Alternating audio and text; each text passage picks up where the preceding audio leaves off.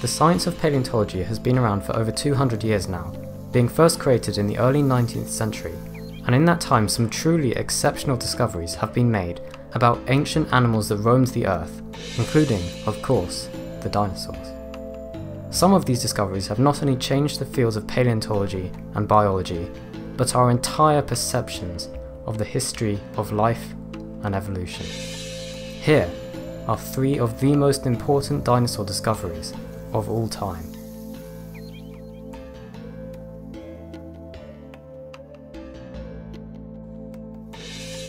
The discovery and later description and naming of the dinosaur Iguanodon is arguably one of the most important discoveries in the early history of the science of paleontology. The story of the dinosaur's discovery is that Mary Ann Mantell, wife of Gideon Mantell, who later described and named the fossil remains, discovered several Iguanodon teeth while walking in Sussex, England.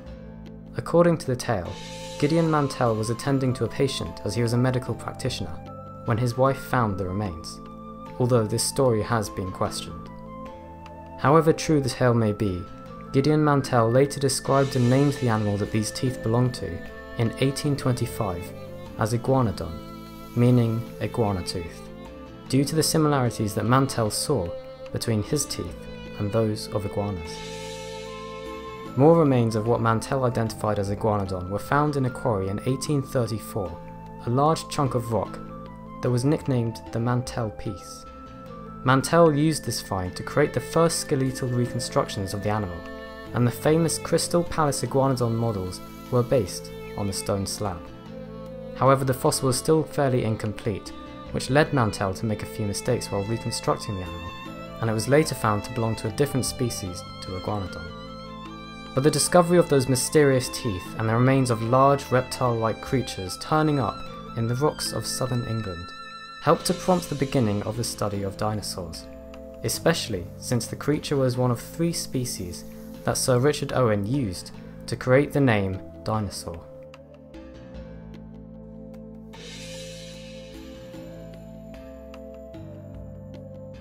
In 1861, a German paleontologist was searching in the famous Solnhofen limestone deposit when he came across the preserved fossil of a feather.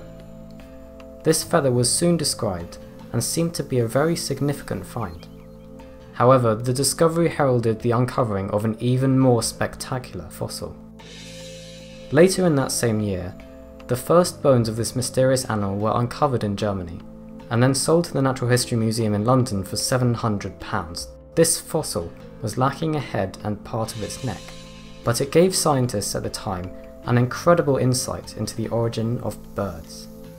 Charles Darwin wrote in a later edition of The Origin of Species how this new discovery showed that birds were a much older group of animals than had previously been thought, and how it showed that we still knew very little about the history of life.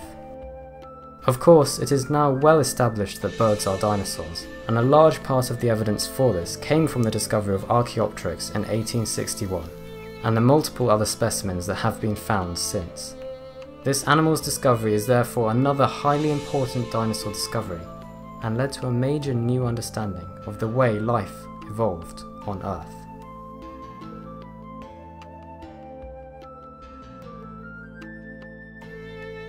The first fossils of this predatory dinosaur were uncovered in the south of the state of Montana. This was during an expedition in 1931, which was led by well-known paleontologist Barnum Brown, who became famous for also discovering the first remains of Tyrannosaurus rex. During this fossil hunting expedition, Barnum Brown had actually been searching for a different animal, the bones of a herbivorous dinosaur known as Tenontosaurus. He did indeed find what he was looking for, but in close association with the herbivore, there was also the skeleton of a smaller, carnivorous animal.